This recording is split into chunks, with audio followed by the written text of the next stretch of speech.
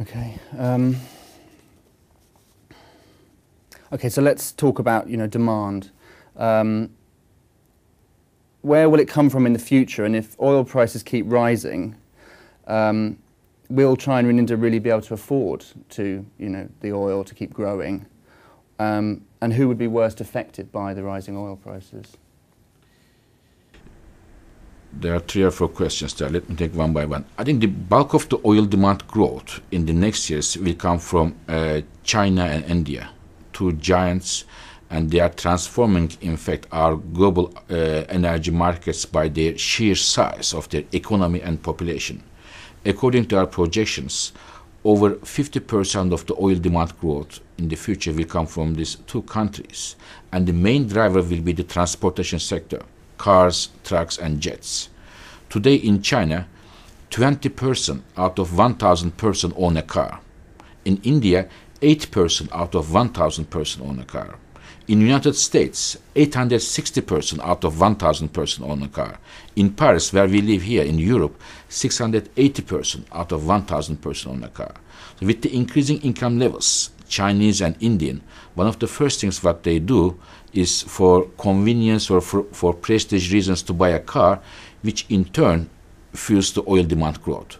So this will be the main driver, China and India, for the future oil demand growth. And this will also put a pressure on the oil markets, especially in a rather slowly growing supply context. The huge demand growth from China and India will put pressure on the markets, which would in turn mean higher prices, to be with the higher prices. And the higher prices hit the consuming countries' economies significantly. But there are different types of consuming countries. We at the IEA, International Energy Agency, represent the so-called rich consuming countries. United States, Canada, European countries, Japan, and the others. But the countries which are hit the most are the poor countries with the high oil prices. We just made an analysis, and we have seen that between 2004 and 2007, in the last 3 years, the sub-Saharan African countries, the poorest countries in the world, paid significant amount of additional oil bill because of the high oil prices, and this choked off 3 percentage points of the gross domestic product of the economic growth, and it is huge. And in that region, more than 100 million people live. About 60 million of these people are living under the poverty line, under $1 per day level. So these are the countries, these are the people who are going to suffer under the high oil prices, not the people in Paris or in Washington or in Brussels. Okay, I mean, there are poor people in other countries. I mean, I was on the east coast of America last week, and there's a lot of people living on the poverty line there, and they have to, get to work every day, and they have to spend a lot of money on gasoline. To say that the rich countries aren't going to be affected, I don't think that's quite. It is. I should say that the economies of the rich countries will not be affected per se, but when you look at the income distribution within the countries, of course, the poorest segments of the countries will be affected the most. The people who earn less money than the national averages will be hit the most, because for the rich people, when you compare this to the oil price shocks in 1980s, for example, 1970s, we became richer in terms of the national economy compared to that. But there are still, of course, poor segments of the population. They will be hit as well.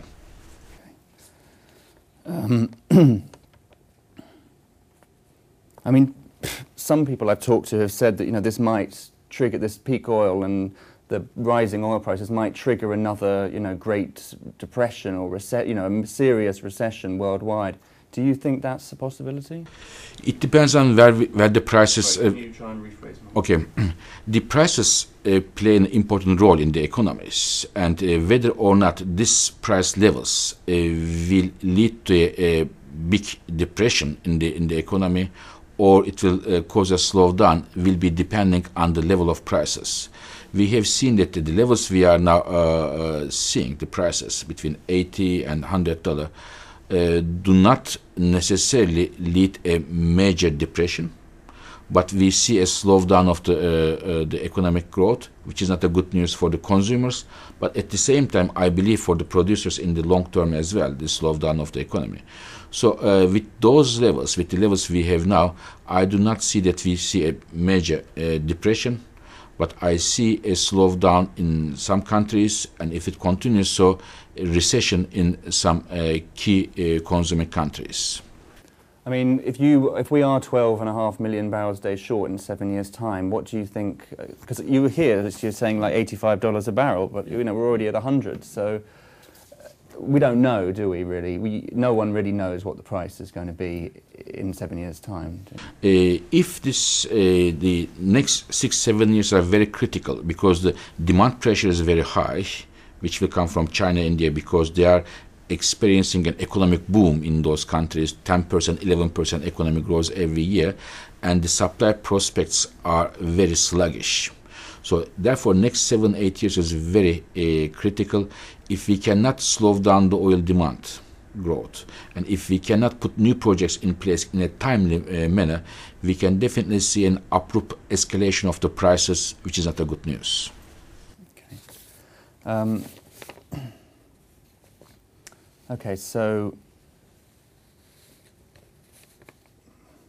what would be I mean, let's talk about some solutions now. Okay, so what would be some sensible policy decisions to try and, because I know you're talking about you were talking about trying to cut consumption, but the price will do that. It's unlikely that what you were saying about in the past history of the US conservation, it takes 20 years to bring in major. What can we do to try and at least alleviate some of the worst effects in, let's say, just the Western countries at the moment? I think we should try to minimize the, first of all, use of oil in our transportation system, in the cars, trucks, and jets, and we try to find ways to use oil less and less. In many countries, there is a huge room, huge potential to use the oil much more efficiently. For example, in the United States, average cars in the United States use 3 times more oil, gasoline, compared to European countries or to Japan. There's a lot of improvement there. This is first. And the second, we can look at the option of biofuels much more carefully, trying to use better technologies in order to make use of biofuels to replace at least a small part of the oil demand. And third, we should perhaps, since oil is a very important, very valuable source, we should have rather higher domestic prices. When you look at some countries, such as the United States, it is very, very cheap compared to Japan or European standards. So it may not be a better idea to increase the domestic price and the taxes in order to improve the efficiency. So these are the ways to improve on the demand side. And on the supply side, we may try to look for oil in the United States and elsewhere in the areas that are promising but are not accessible for this and that reason. Perhaps one should look at those areas as well. Having said that, even if we slow down the oil demand growth through these measures I mentioned to you, even if we get additional oil growth from the United States or in Europe from the rather smaller fields, we will not be able to extend the lifetime of oil for a very long time. We have to put a lot of money in research and development to get new energy technologies in place to be able to replace oil with alternative fuels and technologies. Because I believe we have to leave oil before oil leaves us.